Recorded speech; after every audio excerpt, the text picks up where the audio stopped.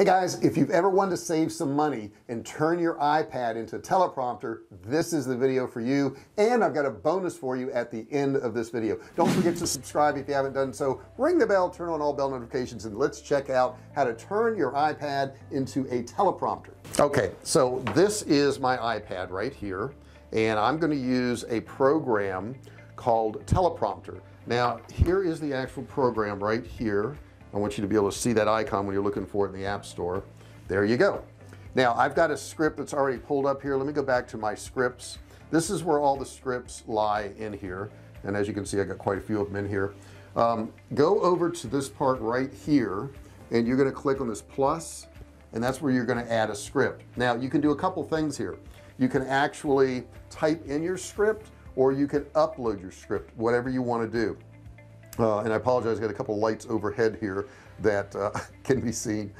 So if I want to import a document, I would just hit right here, import document, and then I have all my different documents right in here, and these are some of the other things I've had in here that I've uploaded.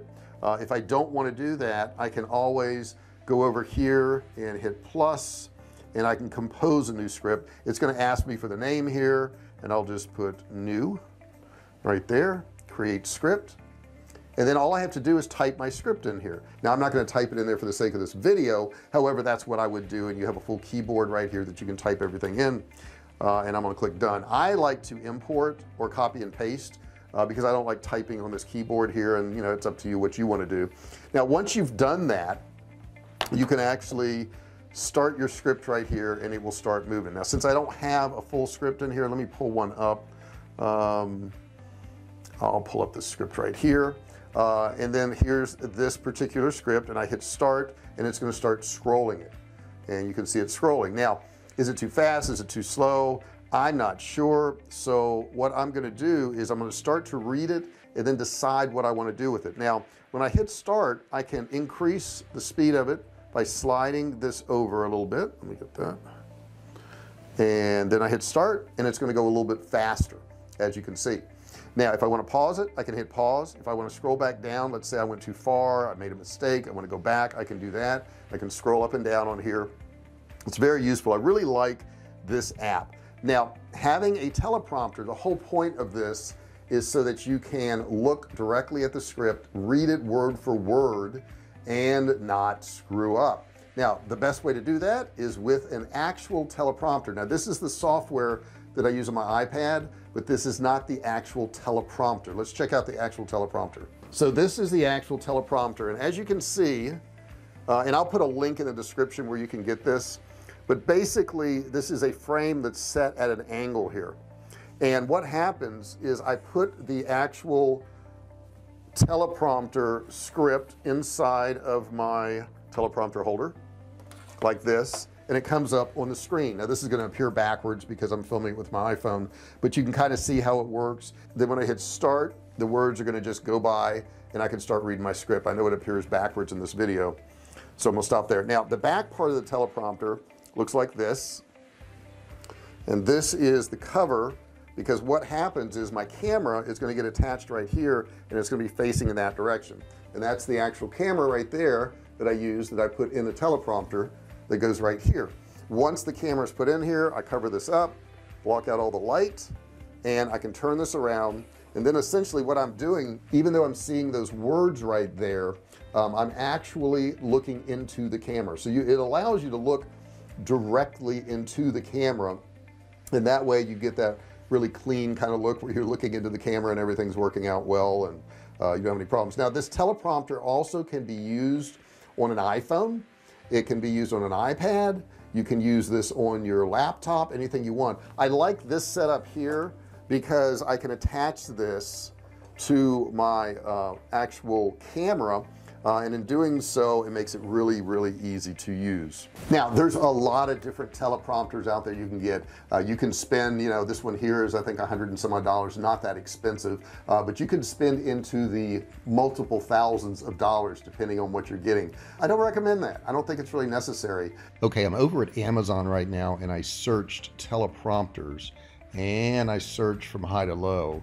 So if you want to snap up one of these teleprompters here for only $5,840 plus shipping, because they couldn't even throw that in, you're welcome to do so. Here's another one for $5,500, $5,200, $5,100. Craziness. If you want to spend thousands of dollars with the eye tracking and all that, they have these kinds who are on a stand. If you're into all that stuff, here's an interview one right here. So if you're doing an interview with somebody, you have that. But what I would recommend is using the one that I gave you a link for. I think it's all that you need. And then they've got I like the sponsored one down here, 69 bucks.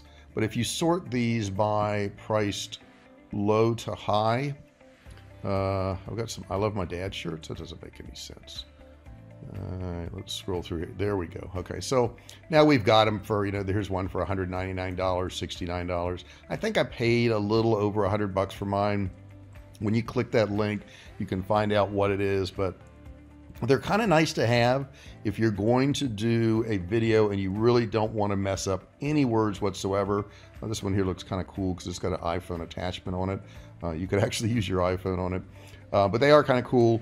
It's not something, if you're just starting out, that you even need, because if you make a little mistake here and there, you can always just edit it out and do it that way. But if you want to get one, that's how you use it. And let's get on with this tutorial. I know there's some really super expensive ones, but basically, if you get the speed right, you really don't need the eye tracking thing that, will move it as you read. I know a lot of politicians use those. We always see them reading from a teleprompter, but I don't think you need that really for videos. I think it's a waste of time. I think it's a waste of money. I wouldn't spend the money on it.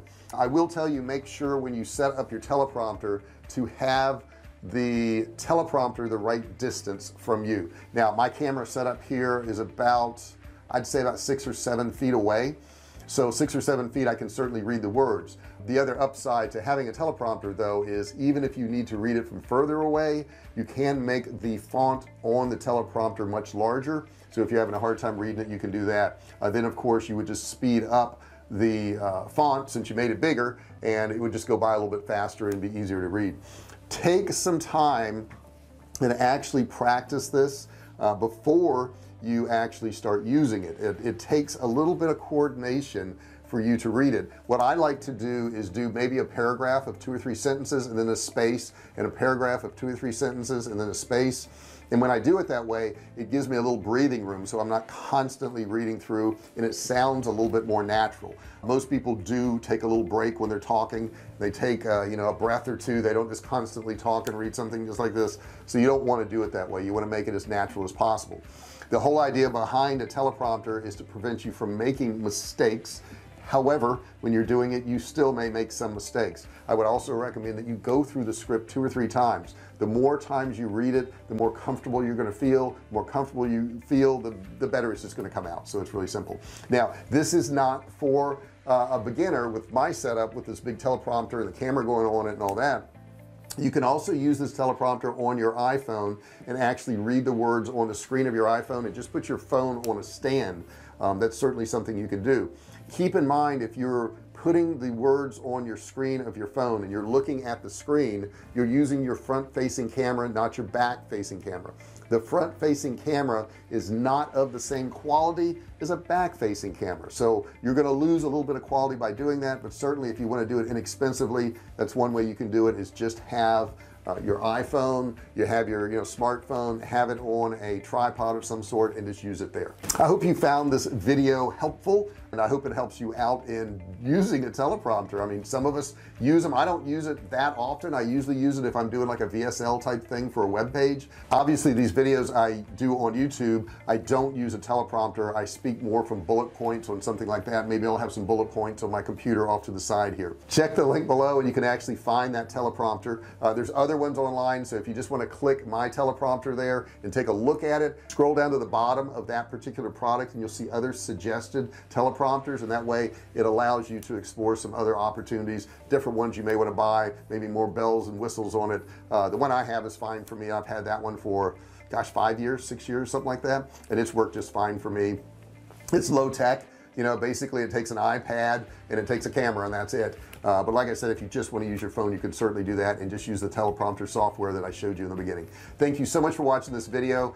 Feel free to subscribe. I want you to subscribe. That's how you're really going to be a real hero, is hit that subscribe button down there. Don't forget also to ring the bell, turn on all bell notifications so you're notified every single time I do a new video. And give me a thumbs up. If you would, give me a thumbs up. Let me know what you thought of this video. Put in the comments below. Are you using a teleprompter? Have you used one before? Do you understand the mechanics of it now after watching this video? Let me hear from you in the comments below. Thank you so much for watching this video, and I'll see you in the next one. Hey, thanks for watching my video. Don't forget to subscribe to my channel and click that little bell right there so you can be notified every time I do a new video. Also, click on one of those videos there. Keep watching on my channel.